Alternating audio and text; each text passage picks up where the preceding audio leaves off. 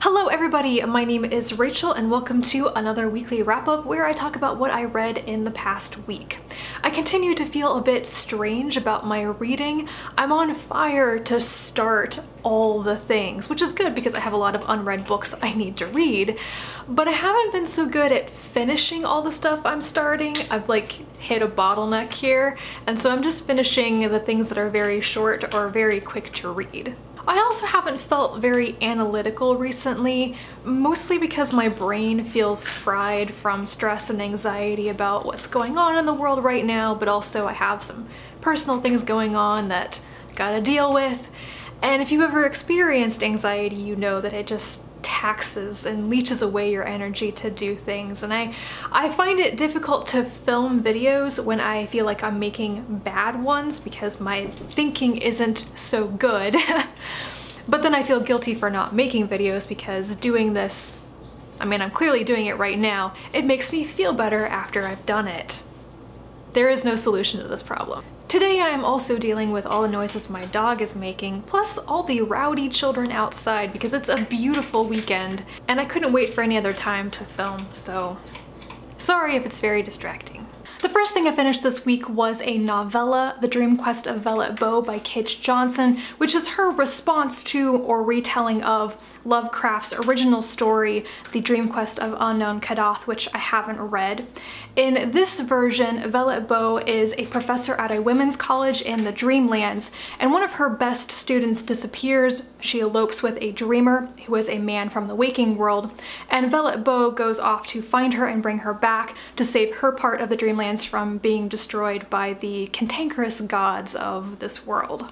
Since I have not read the original story and I haven't read Lovecraft ever, and I don't intend to at this point, I don't know really how Johnson is playing with the Lovecraftian mythos, and I'm not sure that I got the full richness of the story and the impact of Johnson's subversion of the original very sexist, very racist story.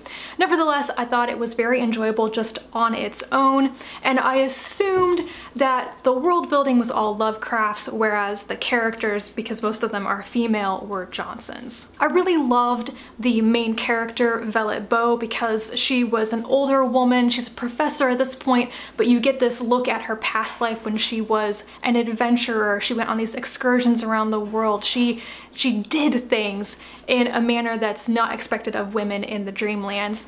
I really liked this aspect of her character.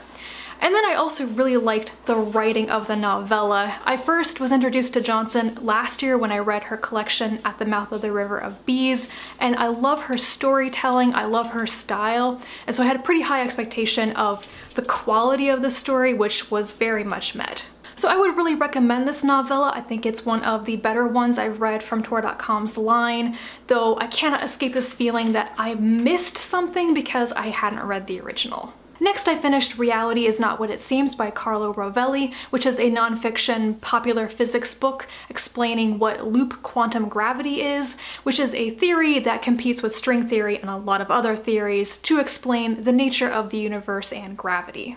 Rovelli chooses to explain quantum gravity by first explaining the history of all the major conceptions humans have had about the nature of the universe first, because all of these ideas are incremental and build on each other to eventually reach quantum gravity. You have to understand what came first to understand what is now. So the book spans from antiquity through major periods like Newton and Einstein up to the modern day. Pretty much baseline, I enjoyed this because I have read very, very little, if nothing at all, about quantum gravity. Most of the popular physics books seem to focus on string theory, as it's kind of like the sexy theory out of all of them, but quantum gravity may have a bit more evidence behind it now from results from the Large Hadron Collider, so I just liked knowing more about this topic. I also appreciated that Rovelli uses different techniques and metaphors to explain these concepts, because sometimes you need a concept explained to you in more than one way, multiple times, to fully grasp it. So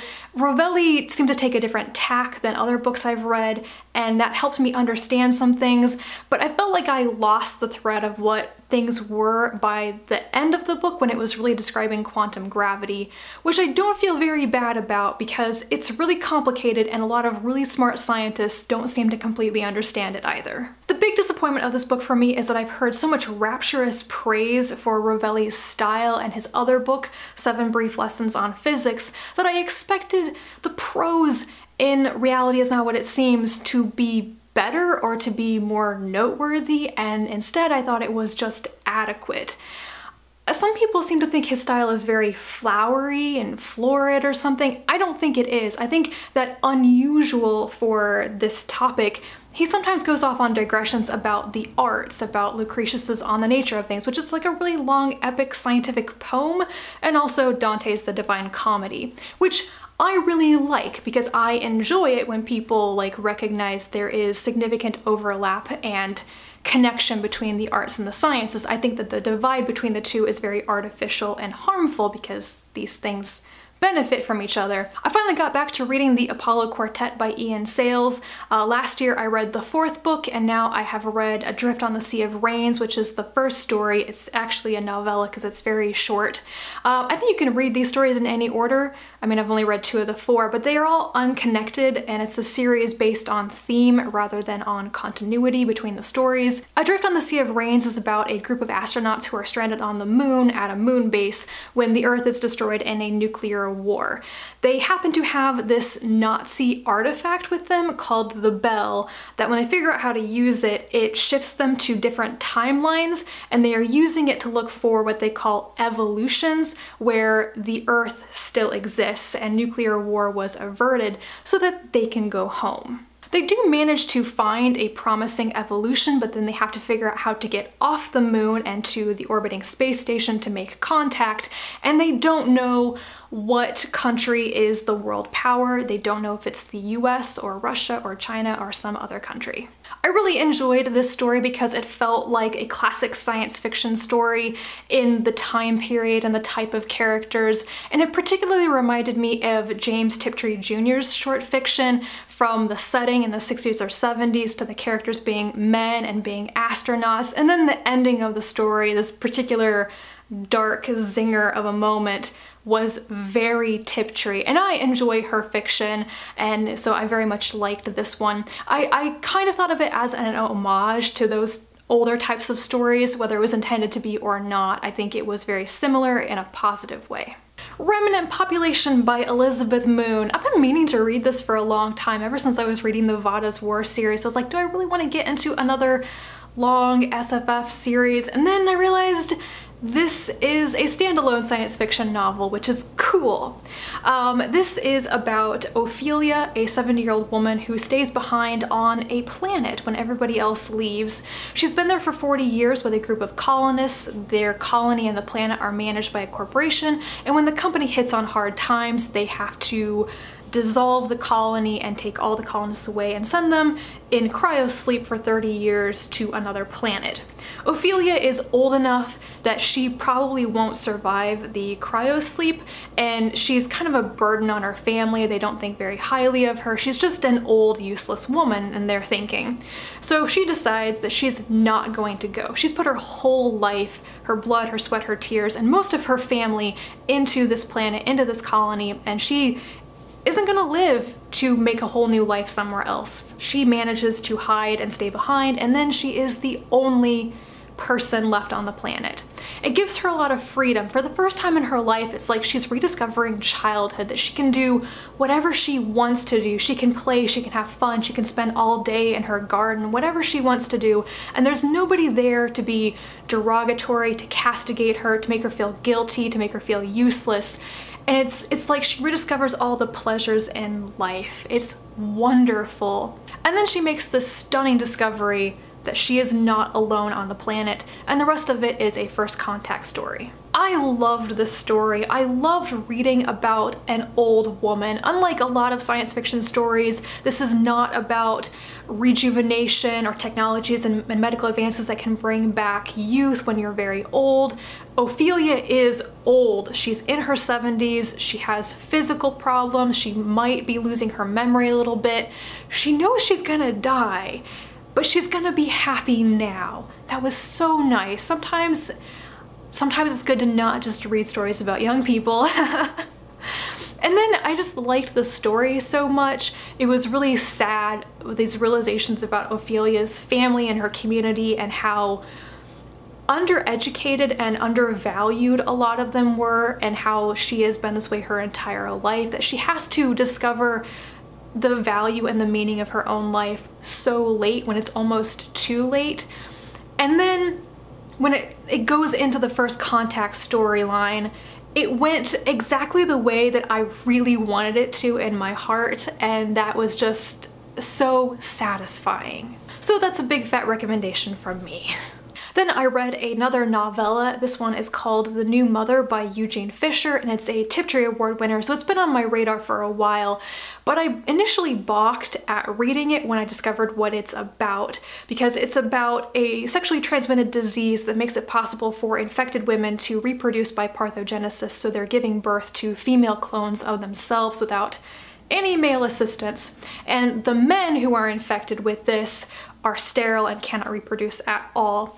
So there is this great concern that the concept of motherhood and reproduction is being completely rewritten and men may die out. I am not always comfortable or happy reading about issues like this when women's rights to their own bodies are under attack, especially when it draws in the religious fundamentalist aspect, because, you know, I live in the United States and pretty much every day we have some sort of very Christian sect saying you can't do that. And also, you know what's going on in the world right now. So, you know, reading about this doesn't make me very happy. Nevertheless, I actually got into this story quite a bit, except for the end, because the story is being told by a journalist who is researching and writing about this condition while she is pregnant with her and her partner's first child, and she doesn't know if she is infected or not.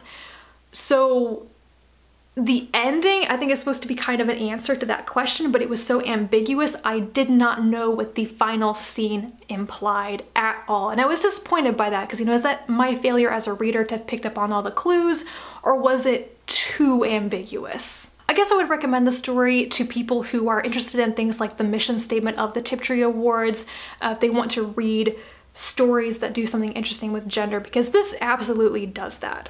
And last, I read The Egg and I by Betty MacDonald. MacDonald wrote the Mrs. Piggle-Wiggle stories for children, which are like classics. I know I read them when I was a kid. And she's also like really famous for her fictionalized autobiographies, of which The Egg and I was the first. This is a kind of fictionalized memoir of her time living on a chicken farm with her husband in the 1920s in Washington state. And I would recommend it for the really vivid and beautiful passages about the land and the weather and what it was like to have this beautiful garden and work with the chickens and everything. The lifestyle in this particular place at this particular time was really interesting. It's a very like American last frontier type of place. However, by the end of this book, I was unhappy with some aspects of it that just really ruined the experience for me. And the first one, the major one that everybody has to mention, is that there's a chapter in here that is extremely racist towards Native Americans. It is ugly, and I don't think there's any defense for it. She says a couple of completely unforgivable things about Native Americans, and it's awful. The whole book would be improved like 200 times over if that whole chapter just didn't exist. And then the thing that was more subtle but also very troubling to me by the end is that MacDonald's caricatures of her neighbors is supposed to be one of the funniest things in this book, but I couldn't help thinking that her lampooning of these people, whether they're fictionalized or not, was a little too cruel, because she's picking on people who are underprivileged, disadvantaged, a lot of very uneducated and poor people, and a lot of women who are the victims of sexism and domestic abuse. And making fun of people like this is not cool. There's this concept of punching up instead of down in humor. This just jumped out to me as a case of you shouldn't make fun of people like this, especially when she's coming from a slightly elitist angle where she comes from a better background of more money and more education than these people do. Just So there are some pretty big negatives to this book, but I still thought it was humorous in places, and I would like to read MacDonald's other autobiographies and just hope that they are improved by not repeating some of the mistakes in this one. Those are all the things that I finished this past week, and I look forward to finishing a bunch of the books I've been in the middle of for a while, talking about them next week. So I hope you have a wonderful week, that you get lots of reading done, and I will talk to you again soon. Bye.